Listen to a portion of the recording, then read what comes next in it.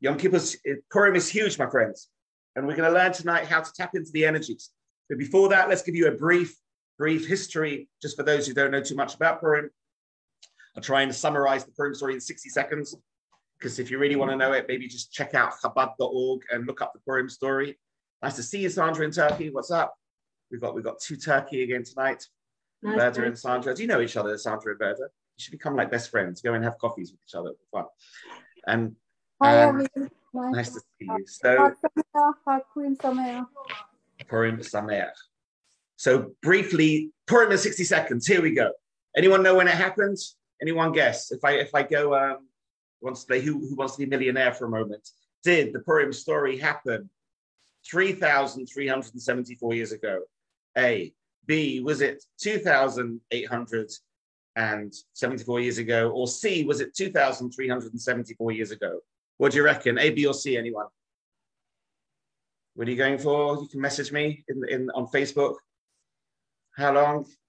Or you can put the chat to me in the Zoom.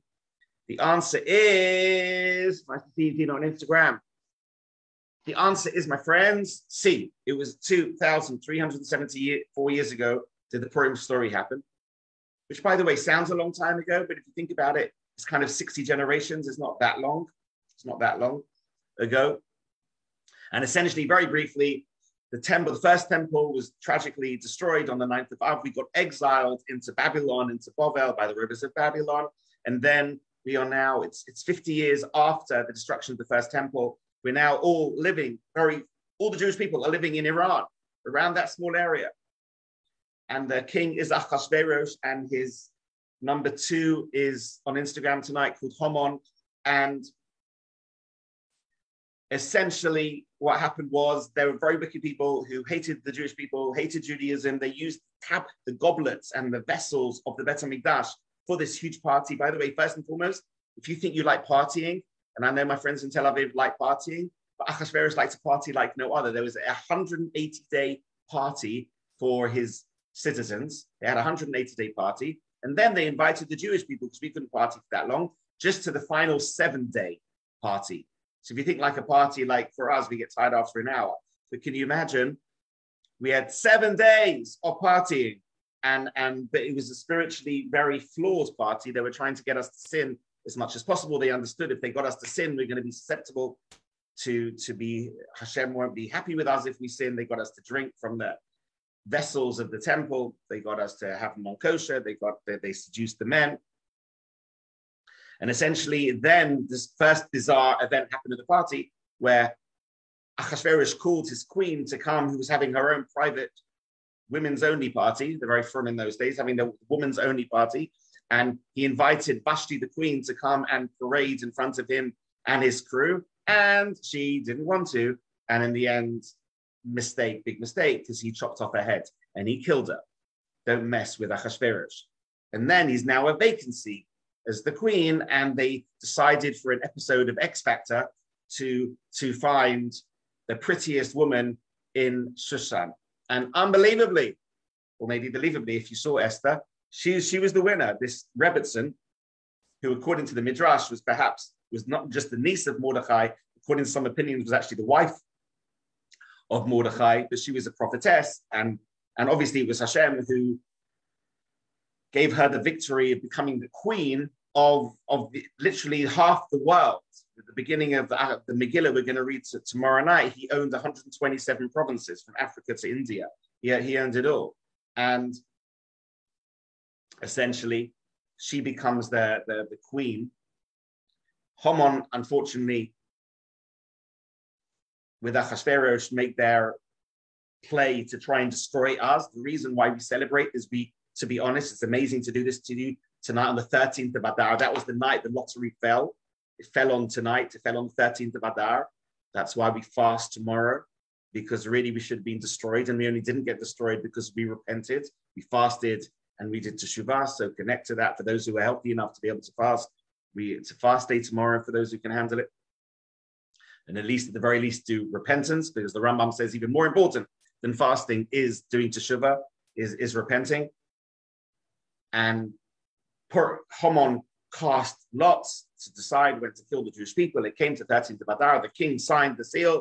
Bang, the Jewish people are going to be killed. That was it, done. And we were all in a small area, unlike the Holocaust, where the Jewish people were scattered, thank God, in the four corners of the world. That's why we're here to tell the tale. At that time, if God forbid they would have exterminated us, that was it. They could have literally got rid, God forbid, of every single one of us. We were super close, 2,374 years ago, to that could have been the end of the Jewish journey. And logically and intuitively should have been. Coincidence after coincidence, hidden miracle after hidden miracle. In the end, thank God, Queen Esther saves the day and invites. She has two parties. That's one of the reasons we have so much wine. Started with parties, concludes with parties, drinking wine. Esther calls us in. She calls Haman Achashverosh. She says to Achashverosh, King, and she's really talking to Hashem when she says king, because whenever she is, tomorrow night when you read the Megillah, when it just says the king, it's referring to Hashem. It's the only book in the whole Bible where God's name isn't mentioned. It's all hidden, so look out for it when it says the king. And it will say, Esther says to the king, Nafshi b'shelosi, I'm asking for my life. There's someone who's trying to kill me and my family. And Achashverosh, she didn't realize that she was Jewish and loved Esther very much, thank God. Said, who's trying to kill you? Can't believe it. And someone's going to try and kill the queen? Impossible. And she said, actually, that guy right opposite you is trying to kill me. And then Haman realized he's really in trouble because he didn't know either Esther was Jewish.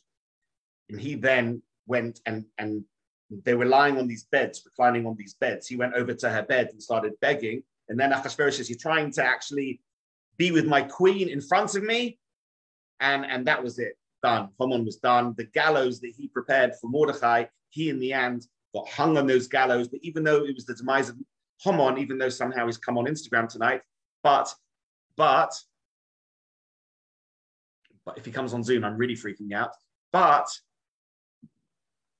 the signed and sealed approval for the army to come and kill us was still green lighted, and we still had to fight this miraculous war where, again, a bunch of rabbis managed amazingly, miraculously to defeat the whole army, and we won a war. And on the 14th of Adar, we celebrated, and we celebrate in the following manner, everybody. These are the mitzvot to be doing Wednesday night, stroke Thursday. Wednesday night, the mitzvah number one is to hear the Megillah.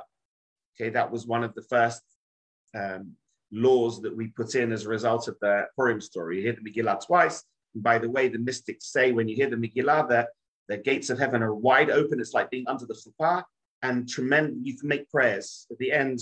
Just at the end of the Megillah, makes a few prayers for the things that you want in life.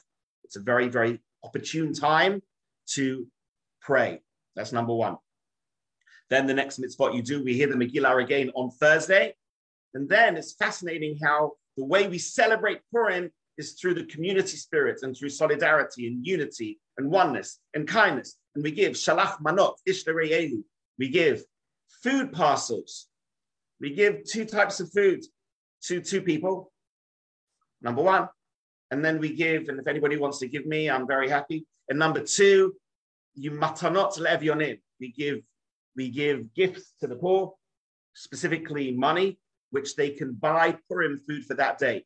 So if anybody wants some links of where you can give money and then they will distribute to the poor people that day, send me a message and I'll send you some links to make sure that the money goes that day to people that need it for the Purim meal. That's part of the mitzvah. And then the mitzvah is going to be to have a big meal, to have meat, to have bread, and what we're going to speak about to get absolutely smashed, to get drunk.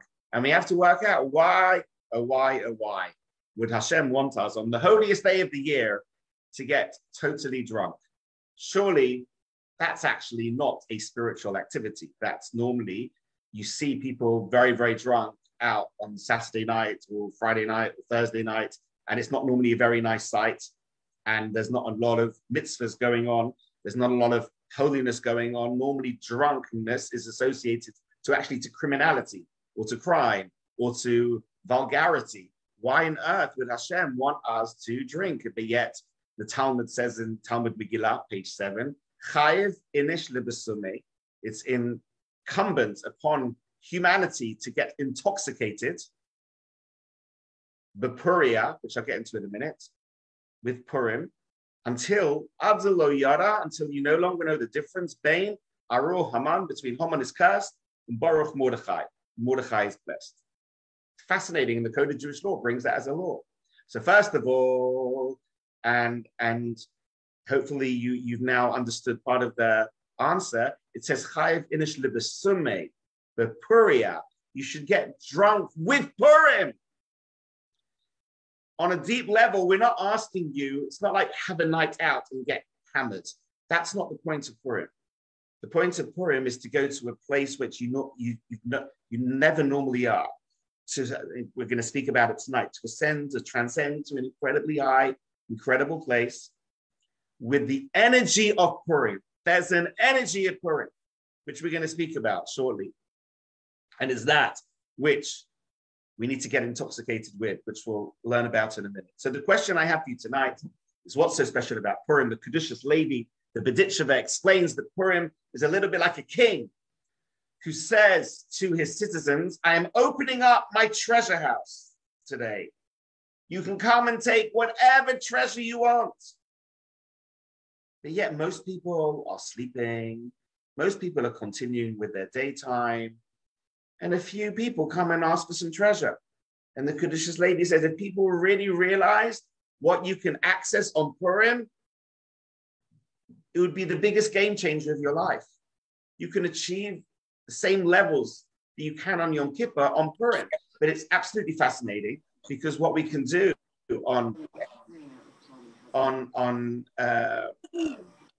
make sure you're muted, everyone. Someone's not muted. On Purim, it's fascinating, even though it's a festival, but yet we eat, we drink, we can go in the car, we can work. So it's super deep. It's super deep why that happens. In other words, it's concealed. The secrets are concealed, my friends. The treasure chest is concealed, but we can access it if you want it to. We can access it if you want to. So why is it higher than Yom Kippur? Question one. Question two, there's a Talmud in Yerushalmi and Megillah, which says the following. Rabbi Yochanan says, Hanavim HaKetzuvim, that the books of the prophets and the scribes, in the end, when Mashiach comes, we're not going to learn them. They're going to be libatel, whatever that means. They're going to be nullified, whatever that means. They're not going to be as prominent. What will be prominent will be the 5 books of the Torah. When Mashiach comes, we're going to learn that. And the book of Esther, Megillas Esther. So something very special about Megillat Esther, more than any book in the second part of the Bible, question one. And then it says that actually the laws of Purim will be the first festival when Mashiach comes. That will be, of all the festivals, the most prominent messianic day. So again, what's so special about Purim? It seems, and if anybody goes to like a Jewish area over Purim, it seems anything but holy. It seems bonkers. A lot of people dressing up, doing a lot of silly things. There's going to be a lot of drinking going on. And it seems that there's not a lot of holiness. It's very different to the Yom Kippur look, let's just say. So what really is going on? So tonight it's going to be very Kabbalistic, very deep. It's going to be hopefully a bit of shifts in how you perceive things. But before we get to the drinking part, let's just get to the Purim part very briefly. Why do we call it Purim? So yes, there's an aspect of kapara. There'll be an aspect, everybody, of atonement in the Purim story. In other words, it comes from the Yom Kippur of kapara. So there's an element of atonement on Purim. It's a very important time to do teshuvah, everybody. Make sure you do some repentance over Purim. When you find a time maybe to pray, it's important you do repentance. But it doesn't actually mean that. The word Purim, anyone like to put in what it actually means? What does Purim mean? What does the word Purim mean? Anyone? Very good at on it. Lottery. So it says that Haman, the way he chose to destroy us was by a lottery. And actually, the mystics say, the Talmud says he actually threw dice, he cast dice to decide the day he was going to kill us. So why are we calling our holiest day of the year by the mechanism that our wicked enemy, the awful, wicked Haman, wanted to kill us? By the way, every time I say Haman, you can boo. I don't mind that as long as you're on mute, right? You can bang your legs and you can wave the Gregor. So remind me at the end, I've got a beautiful idea about the Gregor. So question is, why do we name our holiest day of the year after the mechanism that our arch enemy wants to kill us? It's, you know, the day of Purim. If I was naming the day, I would have called it Nitzachon, victory, celebration, happiness, joy, solidarity. I wouldn't call it lotteries. And why the lotteries? Why not lottery? So Reb Chaim Friedlander, a student of Rabbi Dessler, gives the following very, very deep answer. Very briefly, it goes like this. Haman specifically took a lottery. Why? Because Haman's philosophy, my friends, was to kill ethical monotheism. He didn't believe in divine providence. He didn't believe that everything that happens is from Hashem. He would have wanted you to look at the Ukraine war right now, what's going on, as just an unfortunate episode, random, unlucky for the Ukrainians. He looks at things in the realms of luck. He believes in the notion of luck. Do you ever use that word? Oh, you got really lucky, or you got really unlucky. I'm asking you tonight, don't use it. Don't use it. And if you say, no, but surely we use the same with mazal. Mazal is the opposite. When someone gets engaged, we don't say you were lucky. That'd be really rude. Wouldn't that be rude? If someone gets engaged, oh my gosh, that was so lucky. How did you manage that? That would be super rude. What we say is mazal tov. You had a beautiful flow of energy. Mazal means a flow from the word yizal, nozel, which means to flow. So we don't believe in luck. Haman, though, believed in luck. And he essentially wanted to kill God through the concept of luck and randomness. And we know that from his forefathers, the wicked Amalek in the Torah. The first time it says that Amalek comes to encounter the Jewish people, it says, Asher karcha baderech. They just happened to be on the way. So actually Mordechai's nickname for Haman was the grandson of coincidence, because he was claiming everything's coincidence. He was claiming everything's random. We, my friends, don't believe in randomness. We don't believe in coincidence. But Haman did, and he thought the lottery could kill Jews and Judaism. But how wrong was he? How stupid was he? Because actually, if Haman would have decided through his brain, when's a good day to kill the Jewish people? Do you know what I would never obviously have advised him, but he should have been advised by someone intelligent.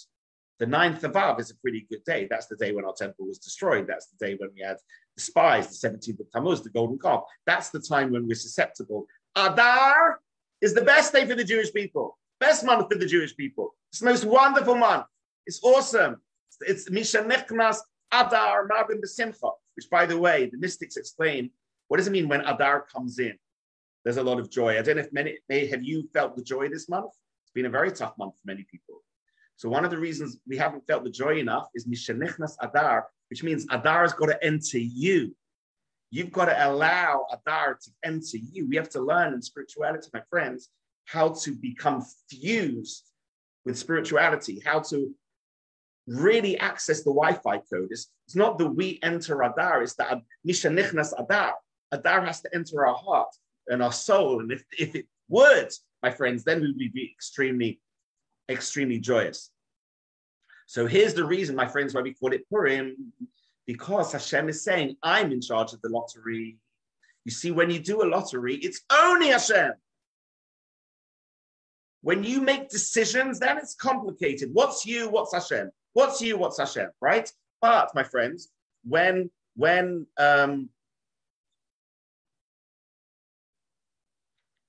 we do a lottery, it's only Hashem. So I've got a very big question for you. Why don't we just live our life by the toss of a coin?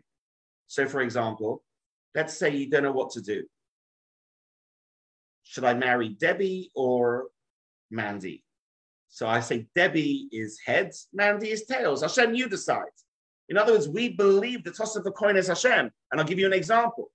Hashem asked us to do lotteries. In the Torah, he said in the case of the inheritance of Israel, do a lottery. In the case of the scapegoat, the Sir Azazel, do a lottery. Many mystics would do lottery. Something was called the Goral Agra. The Vilna Gaon would create something called a lottery. And he would do that. When he didn't know what to do, he'd open up a chumash in a certain way, and Hashem would tell him the answer. I'll give you a true story about that. There was a story where the great Rav Moshe Feinstein asked one of his colleagues, called Aharon Cutler, to come with him to America and to start building up the Jews in America. And Rabbi Aaron Kotler didn't know what to do. On one hand, he wanted to follow the great Rebbe of Moshe Feinstein. On the other hand, he wanted to live in Israel. Like all of us, we want to live in Israel. So what should he do? He really didn't know what to do. He said, you know what? Let me ask Hashem. And he did what's called the Goral Hagra. He did literally the way the Vilna Gaon asks you to turn the Chumash and turn the Tanakh. And he did it in a certain way, the way you're meant to. And it came to the following verse. You ready? This is what God told him. Vayomer Hashem el Aaron. God said to Aaron, Lech el Moshe bamidbara. Go to Moses in the desert. Go to Moses in the desert, meaning he literally was told the answer. And that's why he went to America with Rav Moshe Feinstein, which is called the desert outside of Israel, the Midbar. And so the question is, why don't we live our lives that way? Why don't we live our lives? But if we don't know what to do, let's ask God. And the answer is, if anyone wants to message in an answer, why do you think we can't do that? Anyone on Facebook, give me an answer. Zoom, an answer. Why don't we live our lives like by the flick of a coin? Just keeping us, because Hashem is in charge of the lottery. That's why it's called Purim. Wouldn't it be nice just to kind of bypass our free will and just ask questions, just find out the answer from Hashem? One of the answers is that we're not allowed to rely on a miracle. We're not allowed to rely on a miracle. We don't have prophecy anymore. And therefore, yes, in previous years when we had the first temple, if you didn't know what the answer, sometimes the Kohen Gadol's Choshen Mishpat, the breastplate would light up and Hashem would say answers. But nowadays we don't have that. And Hashem wants us, therefore, to try and work it out. But sometimes to ask sages, I say like a Rav, to ask our rabbis to try and, as we're going to see soon, connect to intuition. But unfortunately, we're just not holding there. We're just not on that level, essentially. We're not on that spiritual level, unfortunately. But in theory, certain mystics are on that level, and that's why they do it. And that's the first part of tonight. That the idea of Purim is Hashem's running the lottery. Hashem's running the show. What's going on in Ukraine, Russia right now is exactly, for whatever reason, which we don't know, Hashem's decision during Adar, during 5782. It's happening now. This is all the last moves of the chess match before Mashiach comes. We're getting to the very end game right now. It's the very, very end game. And every move that's happening, as we spoke last week, from prices going up, with Talmud and Sotah, page 49, explained that's one of the conditions before Mashiach comes. And essentially, this is we're exactly where we need to be. We're all exactly where Hashem's put us right now. And everything's Hashem. Something very, very important to understand in your life. The Haman, when things happen, wants you to look at things as coincidence. Oh, that was a coincidence that I got. Have you ever been in that scenario where you just bumped into someone and you met someone and through that something really good came out? A job came out, a relationship came out. So that's obviously Hashem. There's no such thing as a coincidence. I had a friend of mine who was traveling in a bus in India called Doron. This girl comes in, a girl from Essex called Zoe, walks in the bus, sits next to him. They start talking, and that's it. They realized very soon later they were soulmates. Turned out that she actually wasn't Jewish. He was, and we got to know them, and she wanted to convert to Orthodox Judaism. In the end, she brought him back to Orthodox Judaism, all because they sat next to each other in a bus in India, because it's not random. When you're really channeled, and this is a little clue for you, when you're really tuned into Hashem, when you're on point, when you're holding, when you're really flowing, then literally all the things around you, nothing's coincidental. Literally, emails coming in, messages coming in. It could be who you see in the shops, who you sit next to on planes. Nothing's coincidental. Be always aware. Have your eyes open always to Hashem's providence. That's lesson number one from Purim. But now let's talk about drinking, and then we'll connect it to the first part in a minute. So why do we drink? What's the whole shtick of drinking? Normally, drinking isn't the best of behaviors to do. First of all, there's a Talmud in Eruvin, page 65, which says the following. If you want to find out what someone's really like, the Shlosha Devarim Odom Nikar, 3 ways you can recognize the real person. The Kaisai, the Kisai, or the Ka'asai, with how he is with his drink, how he is with money, and how he is when he gets angry. And they all come from the same root word, chaf samach. That the word for anger is always connected to the word for drink and the word for money. Meaning what? And if any of you are single, I would recommend you do this. If you want to find out if the person you're dating or will date could be your soulmate, First of all, see how they are with their alcohol, because it's very interesting. When someone starts drinking, in vino veritas, as they say in Latin, which means wine sets you free, which is really learned from the Gemara. So again, Latin is just stolen from Judaism. The Gemara's phrase is nichnas yayin yotza sod. Wine comes in, secrets come out. And more than that, the gematria, the numerical value of yayin, yud nun, is 70. The numerical value of sod, samach vav dalet, 60 plus 6 plus 4, is also 70. Meaning wine and secrets are the same. If you want to find out the truth, a way, if you're not sure if someone's being honest with you, ply them a bit with alcohol, like a truth serum, and find out the truth. Now, my dear friends, Hashem wants to find out the truth about me and you. He wants to give us a chance, that the real us has an opportunity to connect to Hashem. So that's why over Purim, the goal is not to drink whiskey or vodka or cocktails or arak. The goal, my friends, is to drink yayin, which, by the way, the Misbah Katan, the Maharal says, is 7. 7 plus 0 is 7, which is obviously connected to Shabbos. There's this element of Shabbos on Purim. There's this element of the number 7 when you drink wine, which the real truth comes out. And therefore, says the Talmud, the way to find out what someone's like, how they do with alcohol, because unfortunately, when someone drinks, and by the way, we'll speak soon, James, if someone can't drink, what you should do to achieve the same levels of transcendence, which we're going to speak soon, because there's many people that can't drink. One of our students that can't have alcohol. So we're going to speak about that soon. How someone is when they drink, because unfortunately, some people are very, very ugly drunks. When they drink, they start getting angry. They start getting super animalistic. They start getting rude. I've got news for you. The mystics say, the Kolbo says, and this is for all of you now, sorry to spoil your fun. If when you drink, you're not going to become a nice person. It's going to bring out the animal in you, not the angel in you. Don't drink. Just have a little sip. But don't get to a place when, God forbid, the animal comes out. That's the last thing we've got. The last thing. You know, if when you drink, you should be drinking wine, Svi, ideally if you can. When you drink, it's high, you've got to have white yayin. When we drink, if you're going to drink and become animalistic, God forbid, throw up, that's on Purim, and your head's going to be in the toilet. That's not the point of Purim. The point of Purim isn't for your head to be in the toilet. The point of Purim is for your head to be in the sky with Hashem in a very, very high place, which we'll see soon. So be careful, for those of you, how it is you drink, what's going to happen when you drink, number one.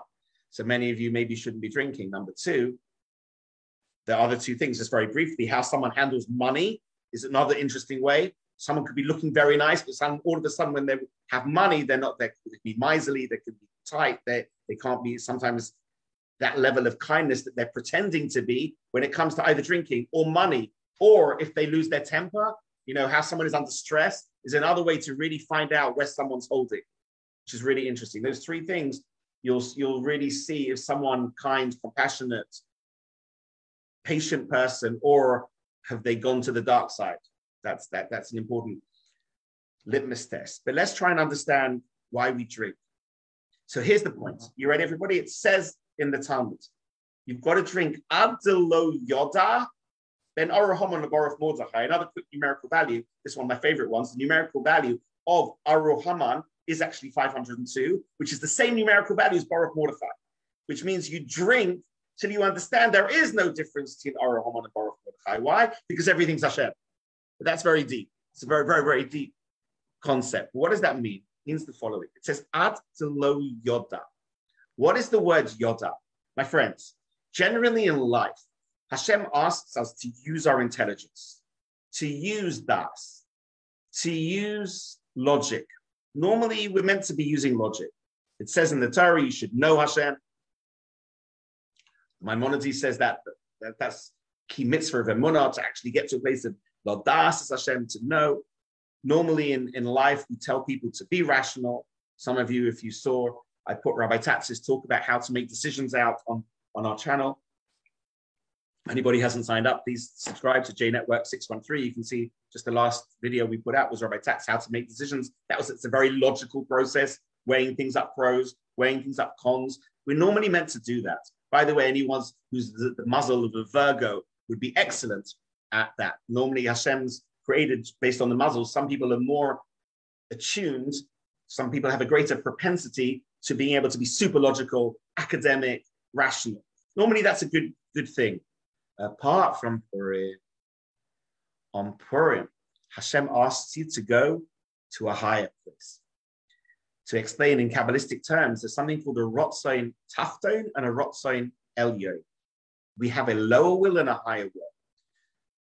The mind, what you're probably doing when you're listening to me now, is you're probably, your brain is probably very, hopefully thinking and attentive, and you're probably trying to analyze and be thinking at the same time as I'm speaking.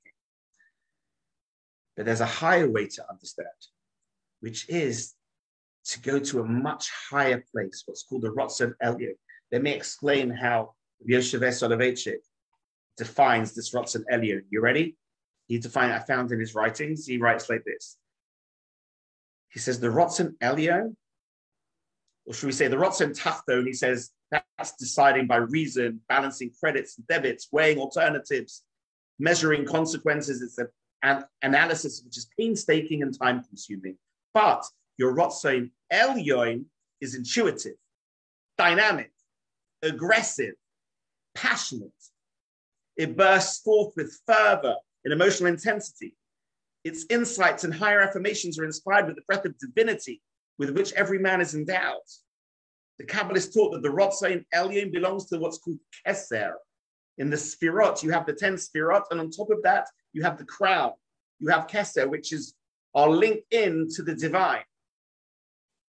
That's on top of the head. That's where we put our tefillin. That's why we put our tefillin over there.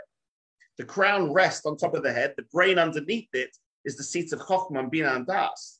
But above that is the Rotzon Elyon, under it's Rotzon Tachton. But the crown, however, towers over the intellect.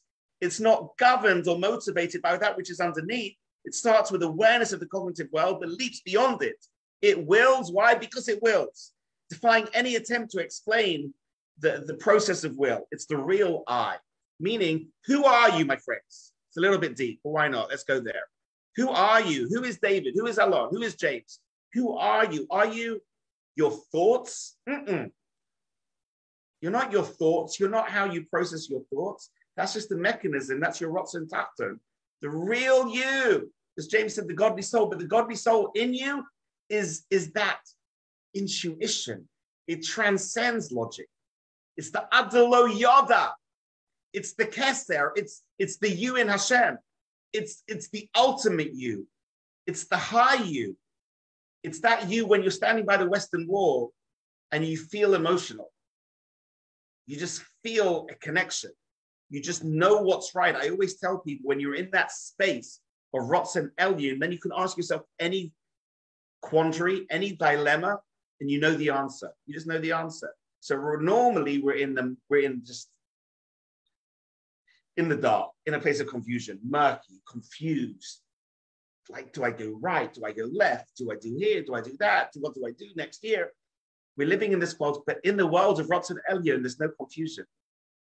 And our job is, how do you access it? So Purim is a day when Hashem has the open doors and allows you to come. Exactly, as David said, when Mordechai and Haman are the same, when you're no longer rationalizing, when you're no longer got your bias, when you've no longer got your skepticism, your cynicism, maybe your triggers of the things which give you trauma, in your Rotzon Elyon, you're fine, you're beautiful. Now, by the way, for those people who can't drink, one way you can try and reach your Rotzon Elyon is through prayer and meditation. And I definitely recommend over Purim that you have a bit of solitude and you go to a really beautiful place where you breathe in and you breathe out and you clear your minds and you start channeling and you start maybe davening, you start talking to Hashem and you start praying or whatever you need to get to that, what's called Rotzon Elyon, whatever you need to get out of your head and get out of your stresses. If you think about it, a lot of people drink just to stop the worries of life and to get away, to run away. ironically, there's a point. The point is the real you is your Ratzon Elyon. So Purim is trying to get you to the real you. Now, how do we do that? There's Rav Kook, the great tzaddik Rav Kook says that when we say Lechadodi on Shabbos, we say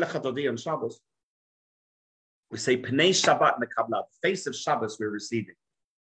We welcome the face of Shabbos. What does the Shabbos face look like? What does it mean? The Shabbos has got a face. So Rav Kook explains, because my friends, we have two faces. People are two-faced. We have the face of our stress, our Ratzon Tachton face, our stress face, our confused face, our perplexed face, but then there's the real you. On Shabbos, I get to see people's eyes much more. They're sparkling, they're bright. The real them, the Pnei Shabbos is your face. The real you is your Shabbos face. So in a sense, that's what we're trying to achieve on Purim, even though it's in the week. And even though, we're not resting, but it's another opportunity to get to your Shabbos face, to get to your higher face. Let's go on. There's an amazing book, my friends, written by Avraham Avinu. Do you know that? Abraham wrote a book. You want to know what it's called? You want to message in? What's the famous book that Abraham wrote? The first ever Kabbalistic books we have that Abraham wrote. It's called Sefer Yetzirah. Sefer Yetzirah, you can probably look it up on the internet now. Can you imagine? And in it, Avraham Avinu explains through prophecy from Hashem, the different energies of every month. And he says the following. He says, not only is every month got an energy, this month it's the sense of laughter, schok. There's a letter for every month as well. And the letter, anyone know what the letter for the month of Adar is? The letter for the month of Adar is the kuf. Why kuf? Says Rav Tzadok HaKohen, this is really deep. Watch this. It's another way to access the real you. The word kuf in Hebrew, the kuf vav, fei, means a monkey. It's the month of the monkey. What's the spiritual benefit of being a monkey this month? Why does God want us to access monkeys this month or to emulate and imitate monkeys this month? You ready for this? This is crazy stuff. There's a Talmud in Baba Basra, page 58, that says the following. It says, Odom lifnei Ashchina k'koif b'fnei Odom. That just as a monkey imitates man, we've got a monkey from James there. James is already connecting to the energy. Just as a monkey imitates man, we have to imitate Hashem. Let's try and understand. What do we love about monkeys? Why do you take the kids to see monkeys? Because the kid starts playing around with his arms and the monkey starts imitating. Monkeys can imitate. They are renowned for imitation. Says Rav Tzadok HaKohen, this month, more than any month, we have the ability to imitate Hashem. By accessing the real you, we can imitate Hashem. What does that mean to imitate God? It says in the Torah, you need to walk in his ways. Our job is to emulate God, just like Hashem is compassionate, we're compassionate. Do you know what's happening, my friends? When we're giving out gifts on Purim, when we're giving out charity on Purim, we're emulating Hashem. We're imitating Hashem. It says Hashem keeps the Torah. Do you know that? Whatever that means. Hashem puts on tefillin, whatever that means. I'm not going to go through that. But Hashem keeps the mitzvot. And when we keep the mitzvot, we're emulating Hashem. When you're kind and compassionate and patient and sympathetic and generous and charitable, you are activating the godliness in you. And here's what Rav Tzadok says. There's two monkeys. Let's get complicated here. There's the Koif HaKodesh, the holy monkey, and the Koif HaKoton, the vulgar monkey. And it's up to us which one we're going to imitate. And in our life, unfortunately, we spend most of our time not imitating God, but imitating anything but God. We're imitating celebrities. We're imitating sports stars. We're imitating people with the latest fashion, dress. I don't think anyone's imitating politicians nowadays, but they're definitely imitating anything but Hashem. Our job, my friends, is not to imitate that which is in the lower world, but to imitate Hashem, which means imitate godliness, imitate holiness, imitate goodness, imitate spirituality, imitate that which Hashem wants. And the way to do that, one of the ways to do that is to follow your natural instincts, your higher instincts, your intuition. And that higher natural intuition is almost that which you were born with. Isn't it amazing when baby is born, they're innocent, they're beautiful, they're holy, they're breathing healthy, there's no stress, there's happiness, there's joy. And then we get older and we start making life so complicated.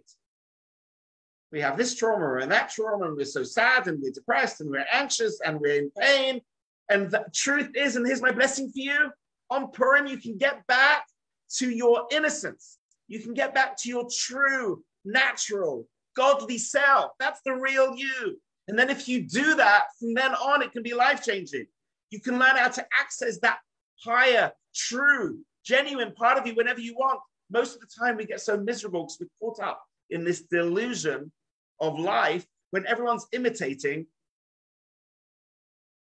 the wrong monkey. We're not monkeying around correctly. We've got to imitate the holy monkey. We've got to be holy. And that's the real you. And my friends, so many of you might be right now maybe after this talk, or should I say maybe before this talk, you're in a dark place, you're in a low place, you're in an upset place, you're in a sad place. You didn't think there was any solutions. Purim comes along, but everything can turn around. Everything can turn around just like that. But one of the ways you can turn it around is actually you have the answers to your problems. It's in you. When you were born, you had the natural state of joy and happiness and health. And we can all go back to that natural state if we can reach that Ratzon Elyon, which is the Keser, which we can do either when you drink, or you can do it through prayer and meditation if you want instead. The energy will be shifting in that direction. There's an amazing piece of Talmud, my friends, a very deep piece of Talmud in Tractate Megillah, page 7, which says there was a famous Purim party, and it said Rabbi invited Reb Zera around to his party, and in the middle, when they got so drunk, Rabbi, it says, got up, and he murdered Reb Zera, the Shochtei Reb Zera. He killed him. You know, Sivan, don't worry. Sivan's coming to my party tomorrow. I don't act like that. You're fine. But it says Rabbi went and he actually killed Reb Zera. And he saw Reb Zera's dead and he tried to bring him back. He didn't come back. So he had to daven to Hashem. And a miracle happened. And thank God he got resurrected and he came back, says the Talmud, and Reb Zera managed to walk out there breathing, living and breathing. And then ironically, the Talmud, which is full of irony and humor, says next year round, Rabbi said to Reb Zera, oh, we had such a good time last year. Would you like to come back this year? And Reb Zera said, if it's okay with you, I'm prefer to live right now. I can't rely on a miracle every year, was Reb Zera. And what is going on?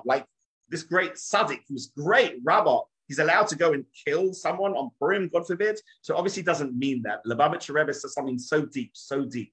And he's explaining this is the point of drinking. The point of drinking was Rabbi knew how to get to this place of Keser Elyon, this place of Ratzon Elyon, place of Keser, but he did it very dramatically. He did it actually having an out-of-body experience where he was totally fused with Hashem, a bit like it's like in the afterlife. He got to that state of the vapors, of that oneness, of that love, where they were clinging to each other, almost literally out of the body. Rabbi knew how to come out of the body and then come back to his body, which, by the way, Yaakov Avinu knew how to do that. That's why it says Jacob never died.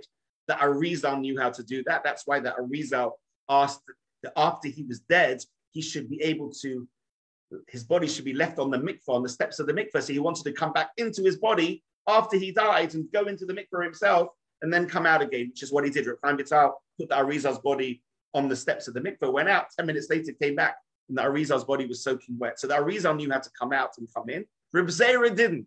Reb Zera didn't know how to come out of his body and come in. But essentially, the goal of Purim is to become totally in love with Hashem, to become totally absorbed in Hashem, that there's nothing else. There's just Eno Bilvado. There's just nothing else. There's just you and Hashem, and we do it via music, and we do it via drinking, and we do it via dancing, and we do it via eating, and we do it by giving charity. And all those things can propel you if you know how to connect, if you know how to access that energy to the most incredible joy,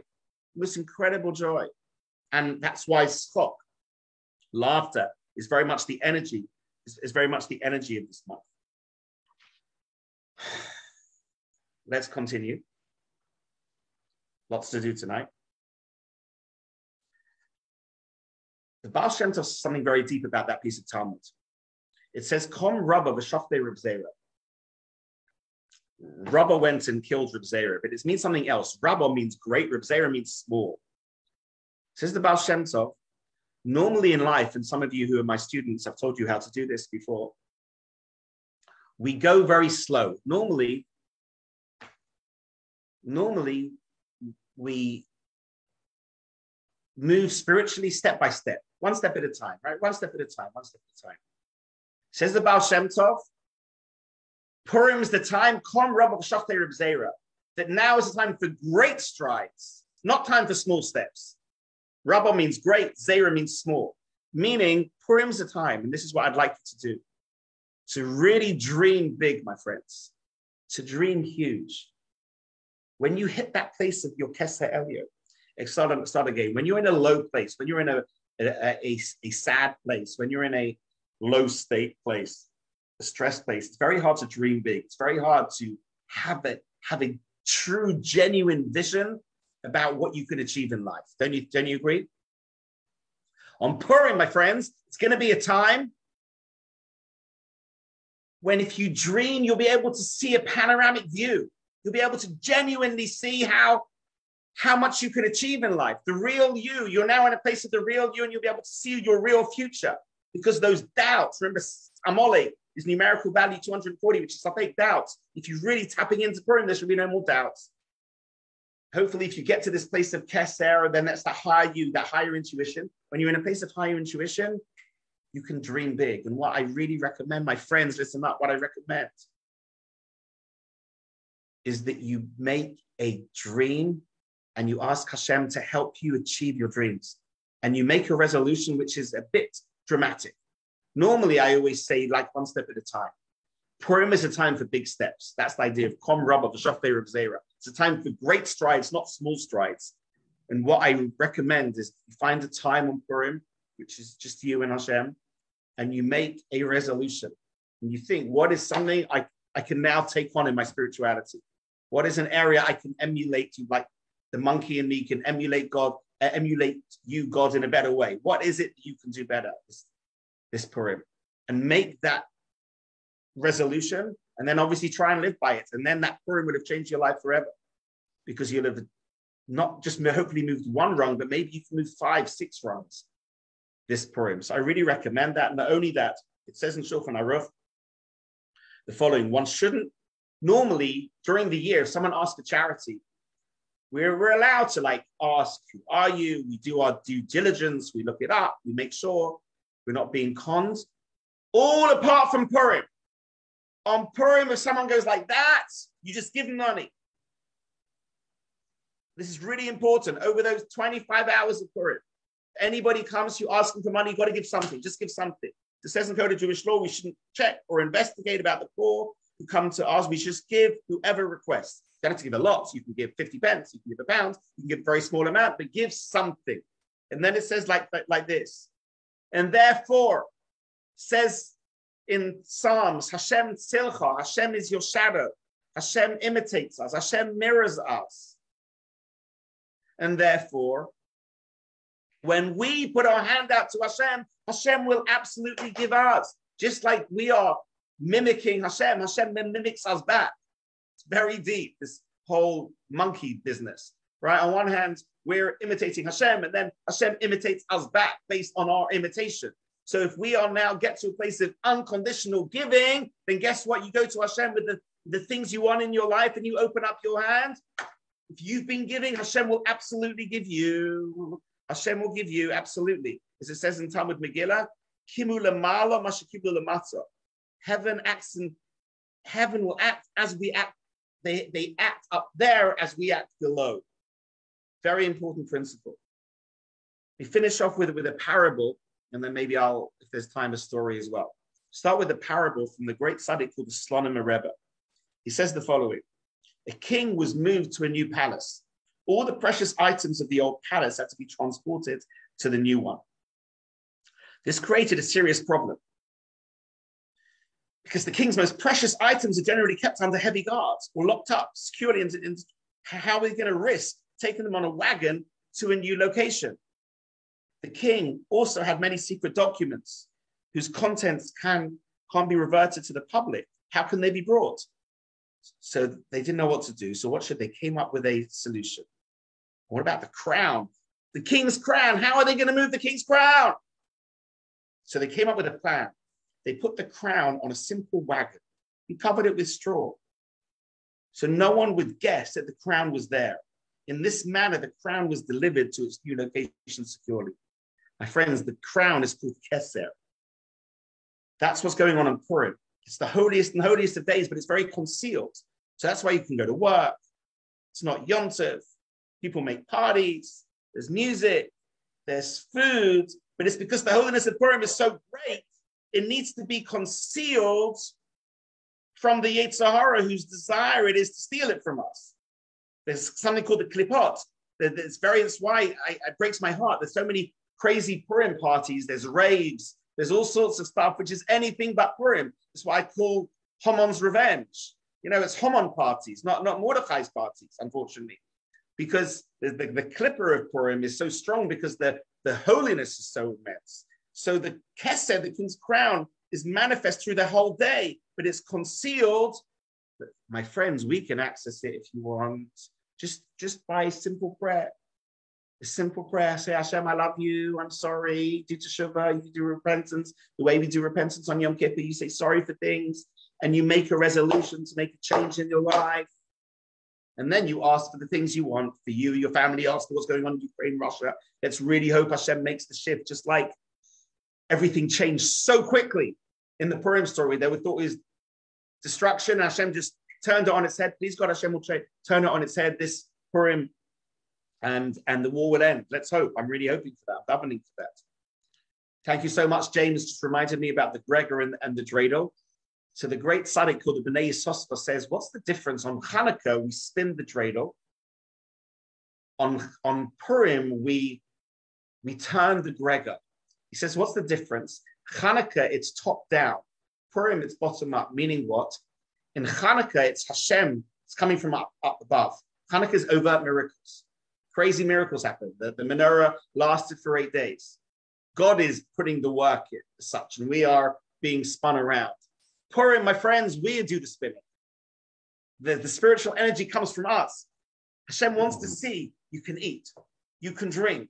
Are you going to do it for me or do it for you? Are you going to be spiritual with it or animalistic with it? It's up to us to create the spin this time. It's up to us to create the miracles. That's a very deep difference between Purim and Hanukkah. I just want to finish off with one of my favorite stories.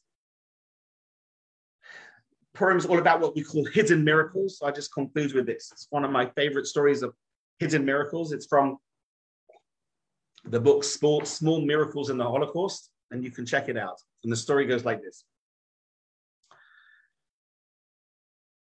Any of you have been to Auschwitz, you'll have seen the train tracks coming in. And many of us were on those carriages, come out carriages. This woman came out the carriage wearing a fur coat. True story. And the Nazis are laughing at her. And to the left is the gas chambers, and to the right is you get to work. And she was waiting to be told, and they looked at her and they said, left. You don't need that where you're going. And they laughed at her fur coat. You're not going to be taking that. We'll take that. Thank you very much. And they took her fur coat, and she went off to be gassed. And they put her fur coat in this area called Canada, which all Jewish valuables were put. This fur coat was now lying in Canada, in this space called Canada, and two Polish workers saw this coat, which was unlike any coat they'd seen, because this coat was moving up and down, up and down. The coat was breathing. They realized something was in that coat, and they went to the fur coat and they saw there was something hidden inside, and they opened up the lining, and it was a newborn baby. A newborn baby girl was in that coat. The mother, like many stories, they try and hide their babies, and she hid a baby in her coat. And this specific Polish worker said, it's a present from God because she couldn't have children. I'm going to claim this as mine. And then she did something pretty disgusting. She cut herself terribly. She started bleeding. She started screaming, I've just had a baby. I've just had a baby. And she was taken out of Auschwitz, this Polish worker, with her newborn baby, which was really the newborn baby of a Jewish mother who was just tragically killed. This baby grew up 32 years later. She's now a doctor in Poland. And she's now standing at what she thought was her mother's funeral. And she's walking away from her mother's funeral. And her aunt taps her on the shoulder and says, my dear niece, something I've wanted to tell you for 32 years, but now I feel is the time to tell you. You should know the truth. Of course, your mother loved you tremendously, and she's been a great mom, and she's not your biological mother. Your biological mother was a Jewish woman who died in Auschwitz. We found you in this place called Auschwitz. You should know where you come from. And our heroine, our Jewish baby, who's grown up to this Polish doctor called Sarah, now starts looking at her and says, are you mad? Are you ill? Are you vulgar? What are you doing? Are you traumatizing me on my mother's funeral? You're telling me this. What proof do you have? You must have some proof. You can't just tell me that. What proof do you have? And the aunt's thinking, says, the only thing I can think about is when we found you, you had a very special necklace around your neck with some strange letterings on. I'm sure your mother must have kept it somewhere. And that was it. Sarah's now shooting off to her mum's house, looking through her jewelry box, trying to find a necklace she's never seen before. And lo and behold, at the bottom of the box, she chances upon this beautiful necklace with gold letters, 3 letters. She feels a little bit drawn to it. She puts it around her neck, but she's now really confused, this poor woman. She's confused, doesn't know what to do. Is it true? Is it not true? What does she do with her life? That summer, again, chances, that's the whole Purim thing, one coincidence after a coincidence, she chances upon some Israelis who were there where she was having a summer holiday. And she says, oh, Jewish people, let's chat to these Jews, tell them about my story, show them my necklace. And she went and showed them the necklace. She said, what does these letters say? And they said, actually, it's Hebrew, something called Hebrew. And there's 3 Hebrew letters. There's a sin, and there's a resh, and there's a hey called Sarah. She goes, oh, that's strange. That's my name. But how do I know? How do I know if it's true? If it's not true, what do I do with this? But does that mean I'm Jewish? Am I now Jewish? Is that it? Am I Sarah the Jew? And the Israeli said, listen, don't ask us, but there's a very great rabbi in New York. His name is the Lubavitcher Rebbe. Let's go and ask him. He would know what to do with this. So next time we're going back to America, we're going to go to him for you. They took her number down and all her details. And 2 months later, they called her back and said, we now finally spoke to the Rebbe. And the Lubavitcher Rebbe says the following, you're 100% Jewish. It's true. But the Rebbe said a very important message. He goes, you need to be in Israel. He goes, his line was, we need doctors in Israel. So a true story, this Sarah who survived the Holocaust has now gone to Israel and became a doctor in Hadassah Hospital, fell in love with a fellow doctor and was building a beautiful life for herself, and everything was going so beautifully, so happily. She was going to live happily ever after, until tragically in 2005, she's sitting having a coffee in Sparrow Cafe in a coffee shop in Jerusalem on the day when a terrible terrorist attack happened there. And a bomb blew up in the coffee shop. Many were killed that day. But thank God, not Sarah. She survived. She lost some of her relatives there that day. She was a real hero, and she started scurrying the patients from the hospital, from the cafe to the hospital. And she's now back to the hospital. And she sees an old man who starts saying to her, please help me help me find my granddaughter. I've lost my granddaughter. She's at the cafe.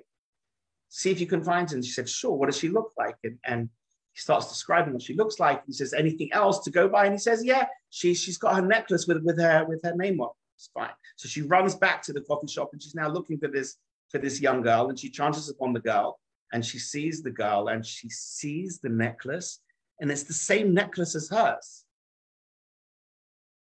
It's the same necklace. And she doesn't understand. Different letters, it's the same necklace bought from the same shop. And now she's really intrigued. She's like, what is going on? I've never seen another necklace like mine ever till this moment. And she's now taken the young girl back to the hospital to see this old man, and says to the old man, where did you buy this necklace from?